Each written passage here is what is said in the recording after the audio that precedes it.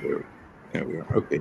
Hello, I'm Norman Pearlstine, executive editor of the Los Angeles Times, and I'm very happy to be the moderator for this closing plenary session on developing unity, inspiration, and creativity.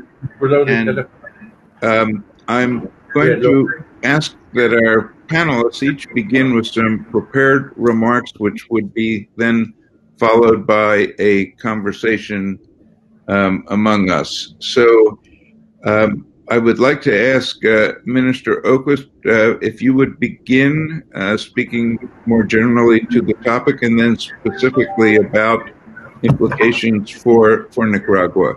So thank you for joining us. Well, thank you very much for the kind invitation to such a prestigious forum. If we look at this at the world level, the world is now facing the combined consequences of the COVID-19 pandemic, the long lockdowns, the Great Depression 2020, accelerating extreme inequality, and the initiation of the Second Cold War. During the Great Depression that began in 1929, U.S. President Franklin Delano Roosevelt famously pronounced, "All we have to fear is fear itself." In 2020, fear has gone viral, and confidence in the future has turned to despair. Recovery will require reestablishing confidence and hope in the future. If we all are just contemplating a decade that following this decade of 2020 onwards, renewed outbreaks of COVID-19, re-lockdowns, falling GDPs, accelerating inequality, and increased tensions in the international sphere due to a second Cold War and massive unemployment, the depression will become both economic and of the collective psyche. In such an abyss, consumers will spend very little, investors will invest very little, and the economy will recover very slowly. One way to restore confidence and hope for the future would be to establish the International Panel on Climate Change's goals as official international policy for how to limit climate change to 1.5 degrees in this century. In a book I published this year called Equilibra, the Philosophy and Political Economy of Existence and Extinction, I say the following about this. The novel coronavirus and COVID-19 demonstrate how unprepared we are to confront our high-risk threats and how little we invest politically and economically in avoiding them, which also applies to the threats of nuclear weapons and climate change. The degree of disruption of our lives, societies, and economies of the novel coronavirus and the disease COVID-19 is greater than 9/11, the 2007-2009 financial crisis, and the subsequent Great Recession combined. Yet the disruption of the coronavirus is small, transient, and recoverable compared to the total, permanent, and irreversible damage of a nuclear exchange or the disruption of the ecosystems and synergies between them that maintain life on planet Earth, including the critical variable temperature. The Glasgow COP26 climate summit could be the opportunity for the nations of the world to declare that it's international policy to achieve a sustainable circular net zero emission society by 2050 and to reduce greenhouse gas emissions by minus 40%, 25% by 2030 in order to position ourselves for the 2050 objective. The UK and Italy, that are the sponsors of this, would need the commitment of the 10 countries which are the highest emitters, either at the national or subnational levels. They account for 72% of all emissions, while the 100 countries with least emissions only account for 3%. This would inspire confidence in the future because it would allow us to avoid the worst consequences of climate change. It would also allow for climate change not to fall off the post-COVID-19 agenda. And this is very important because the zero-emission society must be the first priority for recovery. If not, it will not sail, and it will sink in a sea of competing priorities because there's too many priorities on the agenda right now. So we must make sure that the zero-emission society is the top priority so that climate change does not wither as a policy objective, and we can inspire confidence in the future and hope as part of the recovery process. In Nicaragua, the recovery doesn't require an abrupt transition. This is because Nicaragua had no lockdown. The second poorest country in Latin America and the Caribbean has been trying to learn how to live and combat COVID-19 and function as a society and economy at the same time. Nicaragua and Sweden are examples of two countries that have been with the strategy from the beginning. In the case of Nicaragua, the logic is that 40% of the population is in the countryside living in the subsistence economy. And the people living in that economy have to get out of the house every day to get water, to get firewood, to be able to cook, to milk the cow, to gather the eggs, to go to town to sell their small excedents on the local market. Also, 80% of the urban workers are in the informal sector and earn their daily bread daily. They do not work, they cannot put food on the family table. Also, in terms of education in Nicaragua, the private schools opted to close and resort to virtual online courses. However, public schools remained open because poor families lacked the IT equipment or the conditions in their homes to allow for an online education. Therefore, so that the poor do not fall behind, that the poor urban worker, the poor subsistence farmer, and the poor students are not prejudiced by the response to coronavirus and COVID-19. We have been learning how to move ahead despite this. However, as societies are coming out of their lockdowns, almost all societies are learning how to do this these days. Italy is learning now quite successfully how to do this, how to live and combat COVID-19 at the same time as our economies and societies function. And that in of itself, I think, is something that inspires hope and confidence in the future on the part of our citizenry. The magic bullets of a remedy or the magic bullet of a vaccination would be great, but we can't count on that. How many years have passed since HIV came on the scene and there's no vaccination for HIV as yet?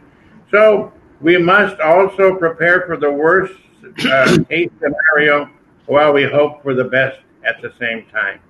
Thank you very much. Thank you so much, Paul, and we'll certainly come back to some of those points that you raised in a few minutes.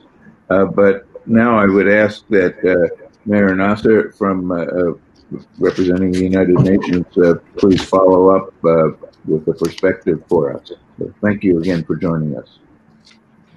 Thank you, Norman. And I think the session and the topic are timely for happening in the year that the UN is marking 75 years of existence. When you talk about developing unity, inspiration, and creativity, the creation of the United Nations itself in 1945 was in response to the aspirations of the generations that have went through 2 world wars to unite, to find way to agree together on common solutions that get humanity to a better place.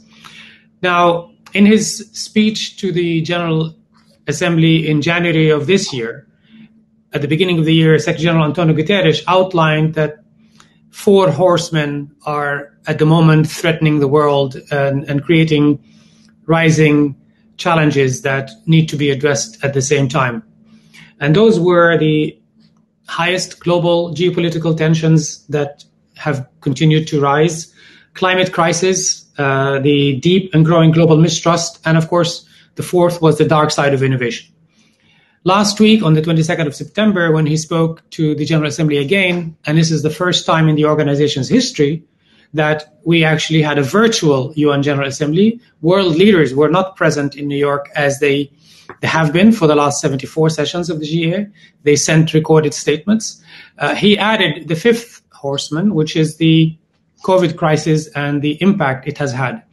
From the beginning, it was very clear from the United Nations leadership point of view, as stated by Secretary General Antonio Guterres, and of course with the leadership of WHO on the health side, World Health Organization, that this crisis had three dimensions that necessitate, if anything else, working together. The need for unity and coordination at a time of a pandemic are paramount. First, it is indeed a large health crisis that requires coordination because viruses know no borders.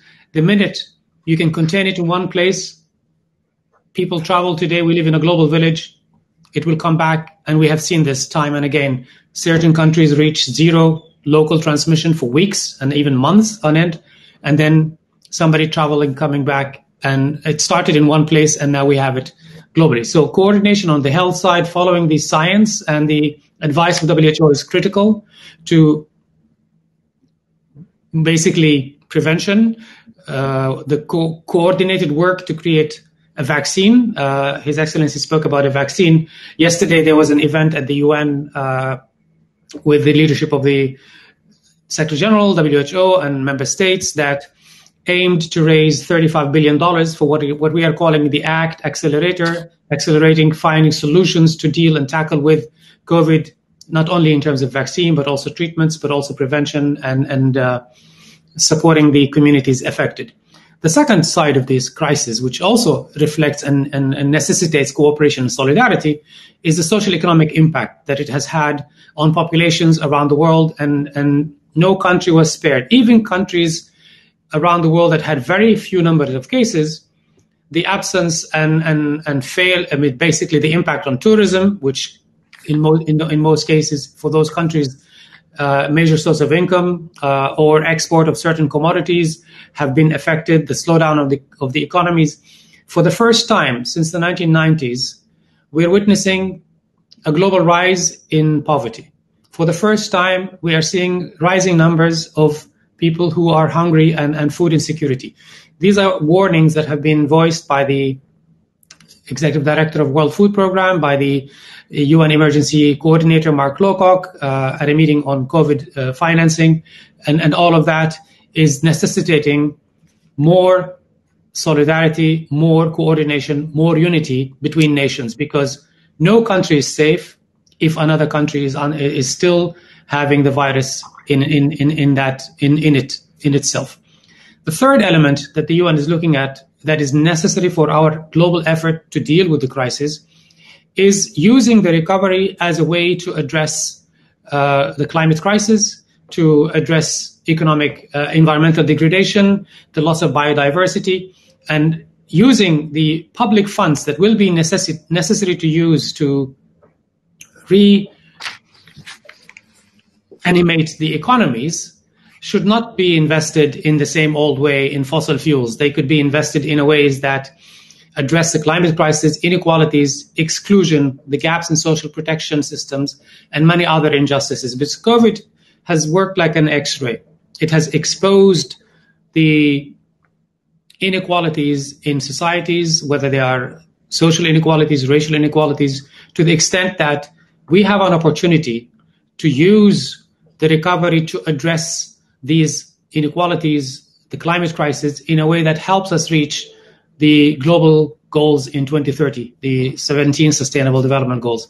So with all of that, the theme of this session of developing unity, inspiration, and creativity are exactly timely and offer us the formula for finding a way out of this crisis. Creativity will help us find the vaccine.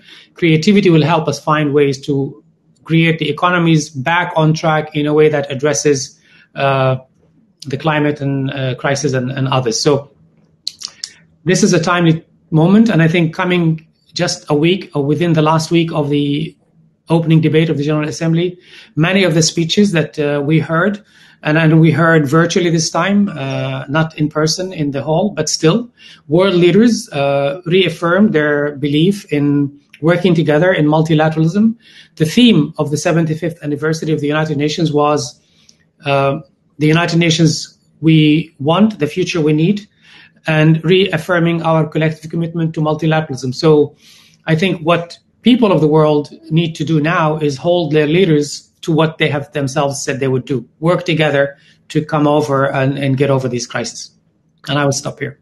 Okay, well, thank you very much. Maybe one very quick follow-up. Could you tell us a little bit about how the General Assembly worked in a virtual world? Is it something that people said, "I'll never do that again," or think of the savings in expense and logistical effort from not having to have everyone come every year to New York in September? I'm curious what the mood was during and after the event. I mean, having worked in New York for 9 years and being present in 9 previous, or 8, and this would have been my 9th, you miss the buzz. And the General Assembly is not just about coming to New York to deliver a statement. There are hundreds of bilateral meetings, if not thousands of bilateral meetings that take place, signing of agreements, signing of conventions, and of course, side events that are focused on key issues that member states leadership and the UN and other funds and programs put on the agenda. That was absent. But there was a lot of discussion among member states about the best format to replace the actual physical presence. But I think everybody was guided with the need to avoid violating our own advice on large gatherings and the way to social distancing. So the proposal for world leaders to send recorded statements was accepted by the President of the General Assembly, was negotiated and accepted by member states. The webcast and the technology luckily worked. I have been working from home for 6 months. It's very strange. If you have told me a year ago that I would be working from home for 6 months, and I don't know, maybe another 3 months, maybe less, maybe more, who knows? I would not have thought it possible. But I think the purpose of the UNGA was fulfilled. Of course, the bilateral meetings, the other side events did not take place as usual. If this is going to be the norm, I doubt it. But also we had, for the first time, the highest number of heads of government and state delivered statements, because many heads of government and state usually do not all come. I mean, maybe 70, 80, 90 come, but this time we had more than 120 who participated because they did not need to travel. And as you said, I think this would have probably been the lowest carbon emission-friendly UNGA. Right. Paul, I'd like to pick up on a couple things that you were discussing. One was that if I read correctly, the sort of existential crises that you point to would be climate change and nuclear proliferation, if you will. Would you also say that income inequality and the ways in which nations interact with each other also cause concerns for you, although perhaps somewhat less? I'd be curious, just from your perspective, as to how much danger is associated with, especially COVID seems to have very much focused on inequalities of all kinds in terms of who at least in the U.S., who is most likely to be affected by it and so forth. And I'd be curious about the ways in which you might either see a bilateral or multilateral world reacting to these things. It's not less at all. It is one of the most major problems the world confronts. Even prior to COVID-19, the IMF, the World Bank, the Regional Economic Commissions of the United Nations have been calling for attention to growing inequality that is a threat to the world economy. Let's look at this a little bit historically. After the Great Depression, the long depression of the 19th century that ended in 1890, there was a major redistribution in the form of the Sherman Antitrust Act in the United States, which was then followed by several other countries.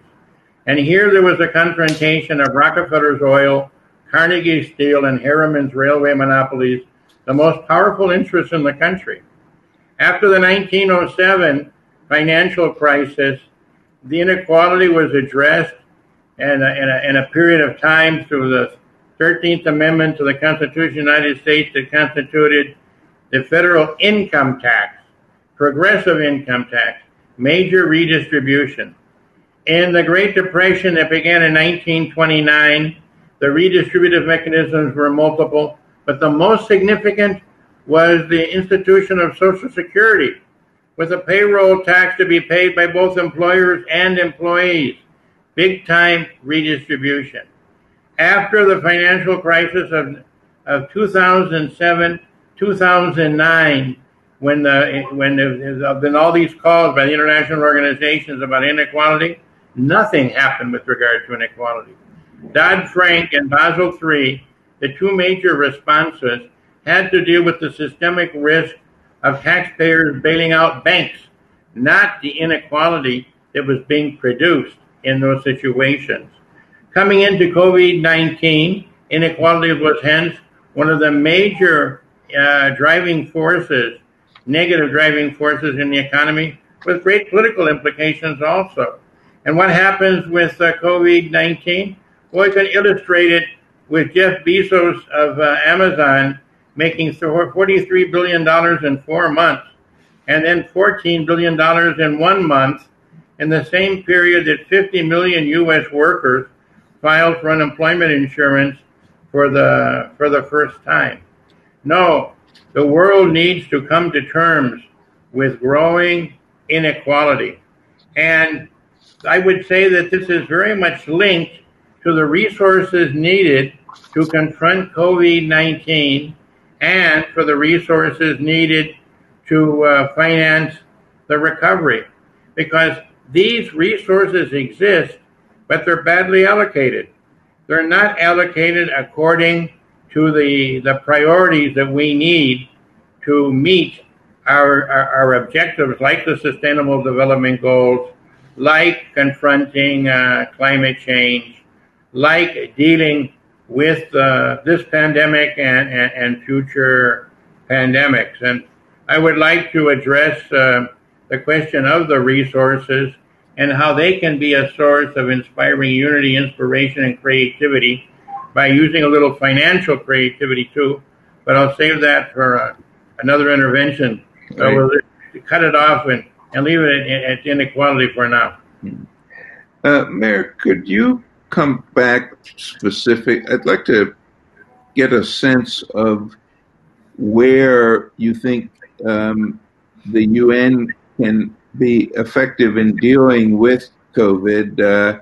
Is it through WHO that you would see the most opportunity? Is it something where you would contemplate conferences specifically dedicated to COVID that you would be sponsoring?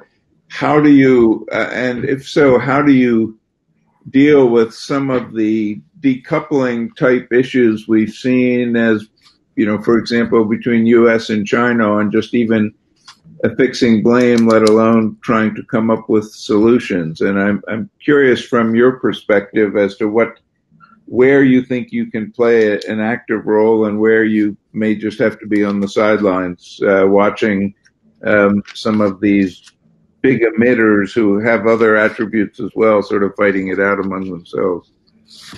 No, I think from what I have seen, and based on, of course, the role that the Secretary General has himself taken since the crisis started. On the health side, he recognized WHO as a technical organization within the UN with the expertise to direct and advise on what is necessary and how to tackle this. WHO also is working very closely with Gavi, CEPI, and others, the Gates Foundation, not just with governments, but also with private foundations and institutions to accelerate the tools that will help us defeat COVID. And those are not just the vaccine, the treatments, but also the support network around it. The meeting that I mentioned yesterday was an example. About $1 billion, or over $1 billion, were pledged to help the ACT Accelerator initiative. That is something that, focusing on one side of it, the WHO and the UN do not work in isolation. We have to work with member states, but at this stage, we recognize that there are many stakeholders beyond member states that need to be at the table, need to be involved in finding the way forward for us to arrive at a solution. From the beginning, also, the Secretary General in the UN system has been producing policy briefs that focus on specific areas of how COVID has impacted, for example, the situation of certain developing countries most needy, the most vulnerable, refugees and migration, women. There was a call for ceasefire by the Secretary General in March, which he reiterated again last week, that at a time when humanity is facing one common enemy, a microscopical virus that has brought the world economy to its feet, down on its feet, requires us to put our weapons down and let's walk. And he spoke about the need to reduce the geopolitical tension and working together. That is something that he has repeated time and again. And the WHO has warned from the beginning from the politicization of the virus. I mean, it's an issue that is very important. That this is a zoonotic disease, and it's not the first time that leads to a crisis that we need to confront, and it will not be the last one, because what humanity has been doing, we have been growing at the expense of the environment, we have been destroying forests, we have been living and going more in proximity where wild animals live. Viruses are going to, more opportunities for viruses to make that jump, to cause additional diseases such as this one in the future. So it's very important that we learn the lessons from this, and we protect the environment, and we create better health systems to cope and to isolate these crises from the very beginning. Maybe just one point, just to build on what His Excellency spoke about, rising inequalities. I mean, and that's something, again, that needs to be addressed, because when we talk about a vaccine, there's a race to get to the vaccine. There are 30 companies working on it. And I think there's a big danger of vaccine nationalization or nationalism. I want the vaccine for my nation first, because, as I said before, the virus knows no borders. We have to make sure that when a vaccine is found, the vaccine is made available to every country, to every person in different societies, because we have to protect everybody if we are to protect anybody. The rising inequalities on the economic, again, the issue of resources. The richest 26 people on the planet, their wealth is equivalent to half of the world's population. That is unimaginable. That is crazy, to be blunt. And the resources that can be and need to be utilized need to be brought to the table to help us address those challenges. Thank you very much. Minister Warfa, I think you're just joining us now. Happy to have you with us. Are you able to hear us okay? I'm just asking if Minister, well, it looks like I may have just lost him for a second, so let's see whether if he comes back, I will ask him to give us some of his remarks. In the meantime, Paul, I just wanted to make sure you saw that I've got my copy here. God. And you made my day. Yes, well, it's really a terrific book. I think one of the things that I wanted to ask about from it was, as you look at the issues of both nuclear proliferation and climate change, there are those who say that if you are trying to balance economic recovery and growth with some of these other issues, that in fact we can't afford to address environmental change the way that you suggest because it's just too expensive. I think what I hear from you, at least in your book, is that if you attach the true costs of pollution, then actually the argument for working against climate change becomes much more obvious. Very much so, sir. I think that there's the good news and the bad news. The good news is that the resources exist to achieve our priorities. The bad news is that they're horribly allocated with regard to those priorities. There are some self-executing, fast, immediate, fast-track solutions. And there are a couple of things that would require action by the United Nations and national parliaments, but would be very significant. With regard to the self-executing proposals, one would be to suspend all payments of foreign debt for developing countries without applying interest for the period 2020 to 2021. There are proposals already for 2024, I mean. There are proposals for 2021, but that's not long enough. We're just getting started in this.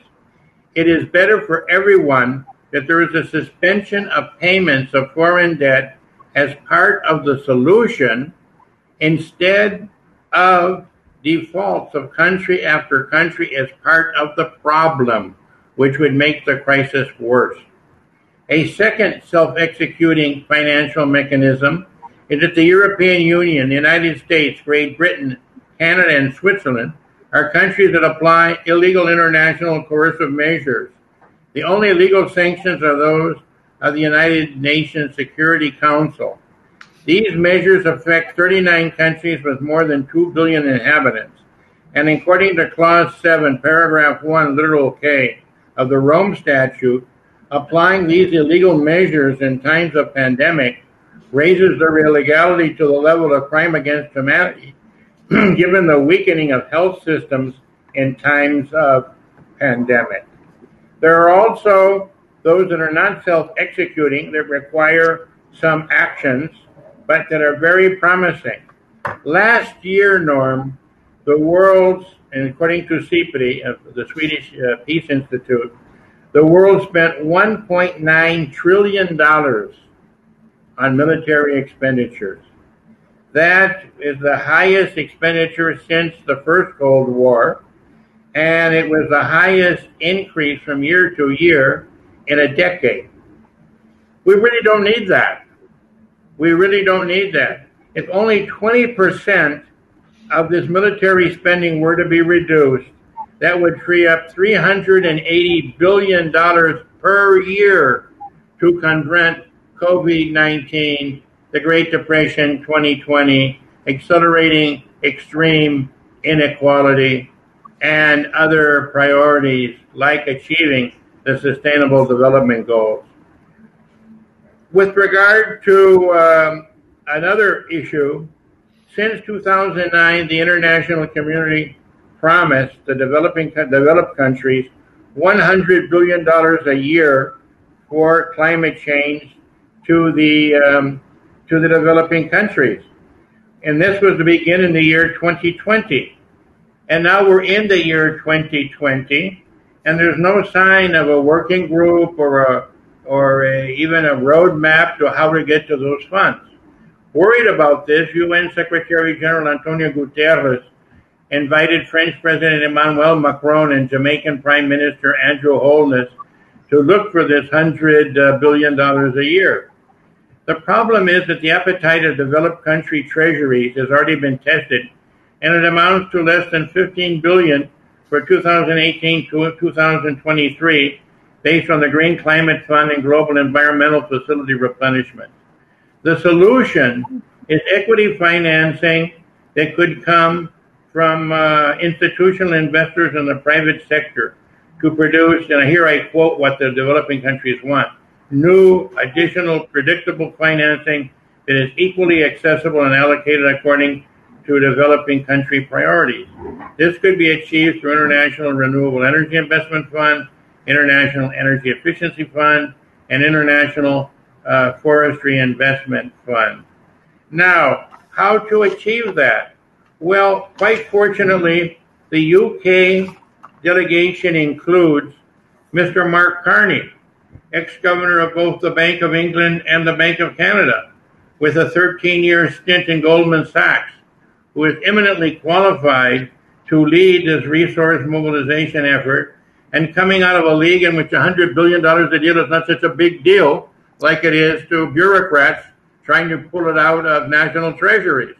As a matter of fact, I was very pleased to see yesterday in the United Nations session on the 2030, how to finance the 2030 Sustainable Development Goals, that Mr. Mark Carney himself stated that we can go from the billions to trillions, tapping into institutional investor financing, the pension funds, the insurance investment funds. There's a marriage to be made in heaven, to be consummated between the insurance investment funds and climate finance. Right. Because they invest in profitable projects that increase the risk on the insurance side. So this is another promising line of how to finance our priorities as part of building back better and putting climate change and putting our other priorities, the Sustainable Development Goals, up front in the rebuilding process. Thank you so much, Paul. I see that Minister Warfa is back with us. Are you able to hear us okay? Yes, you hear me, Norm? Yes, I can, and I would be grateful if perhaps you could speak to our subject. We've heard from Maher Nasser and from Paul Oquist, so I would be grateful if you could tell us from your perspective what are the significant issues that we need to be focused on.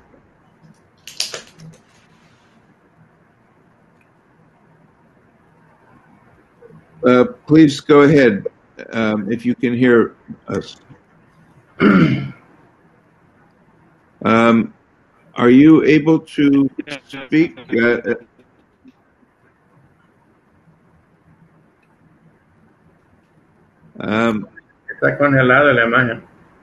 No, I'm afraid that there must be some internet problem because we're not able to hear you.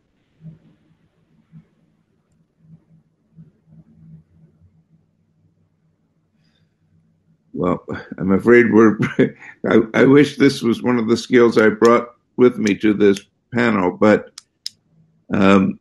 it seems that we have lost him again. I wanted to, if we could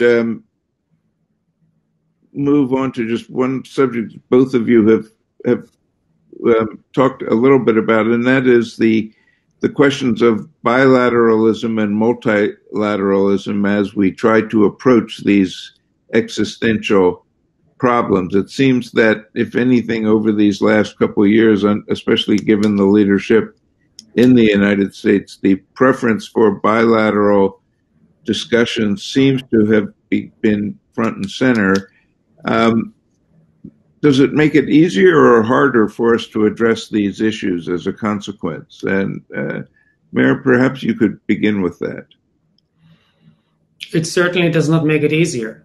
I mean, I think, if anything, it makes it much more difficult. The Secretary General, earlier this year, he spoke about, at a time when we need an alignment between power and leadership, we see where there is leadership, there is no power. And where there is power, there is no leadership. And he was talking about the context of COVID-19 and the fact that within the United Nations, the Security Council is of course, the only part of the organization that has the authority to adopt resolutions which can be implemented or enforced. There was no leadership on the issue of COVID. where WHO was providing the leadership and the advice. The WHO has no authority to impose its will on the member states. They cannot even force a country to receive them. It's a technical organization. So that's in the context of multilateralism. It's important that we come together and agree to work together. Bilateralism is important because it is, of course, and there will always be bilateral arrangements and bilateral tensions. But at the end of the day, when we are all facing a common threat, we need to come together and face it together. I think that's the context. I see, Minister Warfa, that you're back. We just have a few more minutes before our session ends, so I'm going to just turn the microphone over to you if you're able to speak for a few minutes. Thank you. Oh, we lost him. Just lost him. Well, I think we've. He's back. Okay, let's try again, please. I see you. Please go ahead. Well, thank you. I'm really sorry about the network issue, Norm, and in Somalia. I hope that you can hear me. I'm very happy to join the distinguished panelists. You can already see the gap between and how difficult we have in the connections. But I wanted to thank you for us. If I answer your questions, in Somalia, on the 16th of March 2020, Somalia recorded its first case of coronavirus.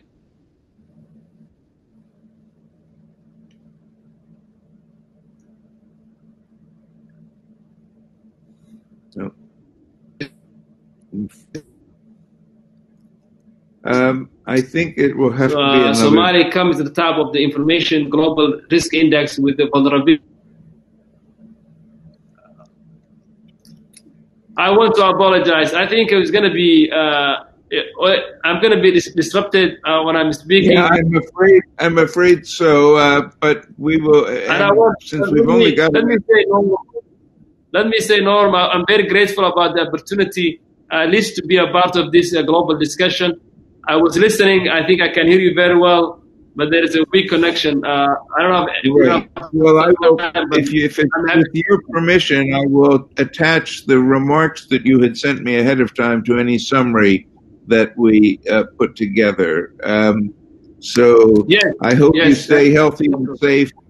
And again, thank you for joining us. And my thanks to Paul and Maher as well for your comments. And I hope we get a chance to get this virus behind us so that we can have a conversation in person next time. So thank you very much for participating today, and so long. Thank you very much. Okay, thank you. Bye. Thanks. Thanks for the kind invitation. Okay, thank you. And again, congratulations on your book. Thank you.